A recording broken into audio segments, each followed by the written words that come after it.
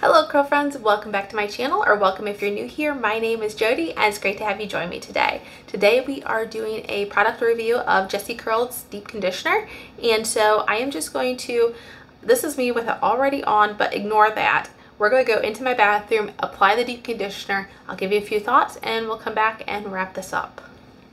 Alright curl friends, I've already washed my hair and now it's time for the deep conditioner. My hair is already drying out. I just used the shampoo, no conditioner, so it's a little tangly. We'll take care of that hopefully as we're applying the conditioner. This is the deep conditioning treatment and it is our heaviest moisturizing conditioner and can be used as a daily conditioner for thick, coarse, textured hair and as a deep treatment conditioner for medium textured hair that needs extra moisture. It used to be called the weekly deep conditioning treatment, but when we heard from more and more of our curlies that they were using it every day, some were even using it as a leave-in hair mask, so we changed the name. And this curly hair care product is a sensation. It is thick and rich and is insanely moisturizing. And best of all, it doesn't build up and is protein free. It really is the ideal formula for restoring moisture to dry, thirsty curls. The directions say to apply to clean wet hair and comb through with a wide tooth comb and let it settle for 30 to 60 minutes. For even more intense conditioning, you can use heat or a heated cap and then rinse and style as usual. This can be used daily or as a leave-in conditioner for thicker and drier hair types. As you can see, I only got the sample size. The full size, like the 8-ounce, retails for $17.95, and this sample size retails for $2. Really though, this container, there's a lot of air in it, and if you look, well, I can see because the light's coming in on me. I don't know if you guys can see it. I don't think you can, but it's only up to about here, really. So that's what we'll be working with.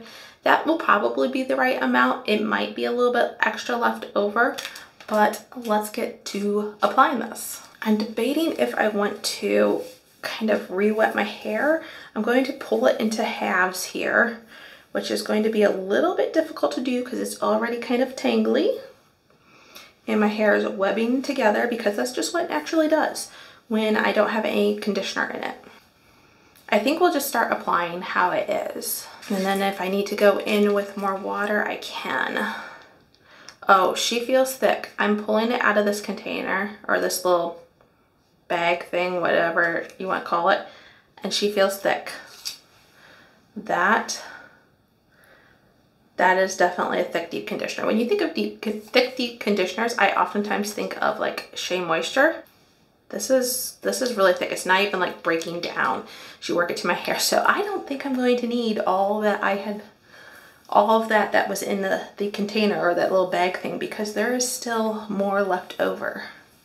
We'll see. We'll just work on applying this through the hair. Now this isn't giving me a lot of slip. I think what I'm going to do is I'm going to let this sit for like, 15 minutes, come in and then run the brush through, see if it just works through any better. But I do want to give it a chance to maybe sit and do its job. I'll probably wet it down a little bit more too. Oh, here I am trying to like finger detangle because it's a really tangly spot. I don't even know if that was on camera.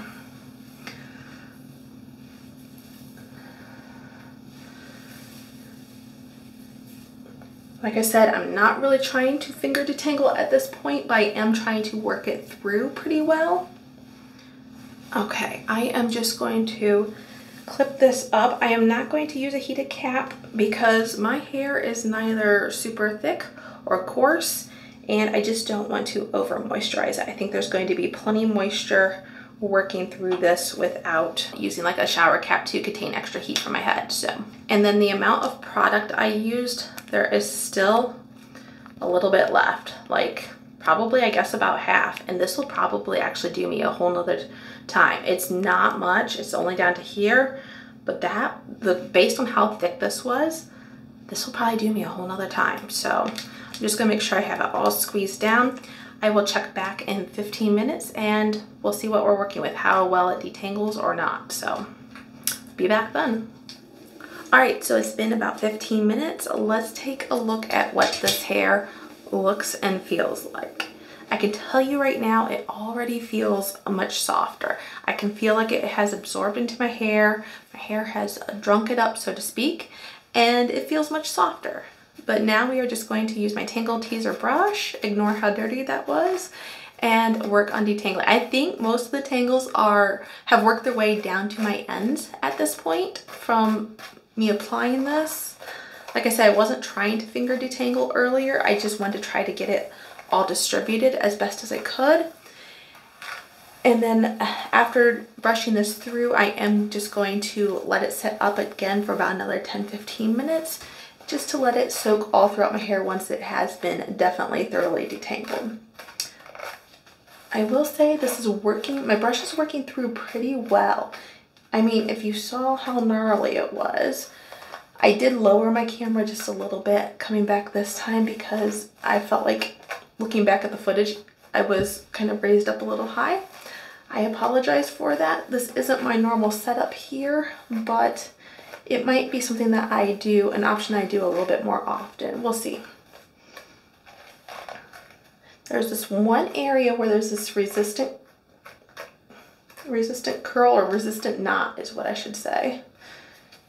But other than that, I feel like it's worked through pretty well. I guess I would say overall, as far as the detangling, it is a medium at detangling. It's not fantastic. It doesn't wow me as far as the detangling, but it's not bad either. When I think of this deep conditioner, I think of Taylor Ann and Lori Ann. I don't know if any of you have watched those, but they're a mother-daughter duo, and they don't post nearly as many videos these days. But back in the day, like, I don't know, 5 years ago or so, they were posting a lot. And I always think of, what one is it? It's Taylor Ann, the younger one. And she would say that she loved this deep conditioner because if she felt like she was in protein overload, she would go to this deep conditioner specifically to pull her out of it. And while that is not my case whatsoever, I am not, my hair is nothing like hers. I don't know, that's what I think of when I think of this deep conditioner.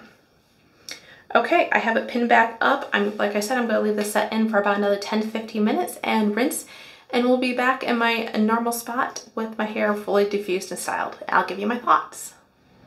Okay, and I am back with my curls fully styled and diffused. So let's take a quick peek at what these curls are looking like, what the health of my hair feels like. We'll talk about that. I do think I have good definition. I do think I have very minimal frizz. I do think my hair feels soft and moisturized, but it does not feel weighed down. And that is an important thing for me when I'm talking about like a deep conditioner that has no protein. So sometimes those can be heavy on my hair, and I did say that that deep conditioner was really heavy feeling applying it. Now, once it was in my hair, once it had absorbed into my hair, it felt very good. Like it didn't feel too heavy at that point. And then once I rinsed it out, you know, it just felt like normal hair before styling. And now that I see the styled results, I am liking it because I know that this was not too heavy for my hair. I can continue to use this and not have to be worried about it weighing my curls down or anything like that. I still have good elasticity throughout my curls, like this here, telling me that my hair is just not over moisturized. So that is something that I definitely look for when I am trying a protein-free deep conditioner. So once again, I was shocked with the consistency of this.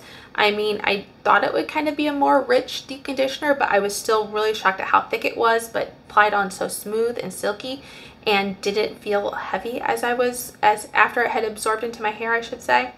And I still have a whole nother use in here. So if this is something that you're interested in, like if you like protein-free deep conditioners or at least incorporate them every once in a while into your routine like I would do, I would definitely say check this out because this is a good one. And especially if you're considering buying any of the other products, I did a review on the other products in the week before, so I will leave that linked up in the cards. I encourage you to check that out. But overall, I have loved my experience with Jessicurl, and I encourage you to check them out because I think they're good products. I think that they work well. They're not overly expensive. They are in that mid-range, I would say, between the $10 and $20 mark. So let me know what you think of this in the comments down below. I'd love to hear from you. Let me know what your favorite protein-free deep conditioner is and if you've tried this one out at all. So until I see you again next week, have a great day. Bye.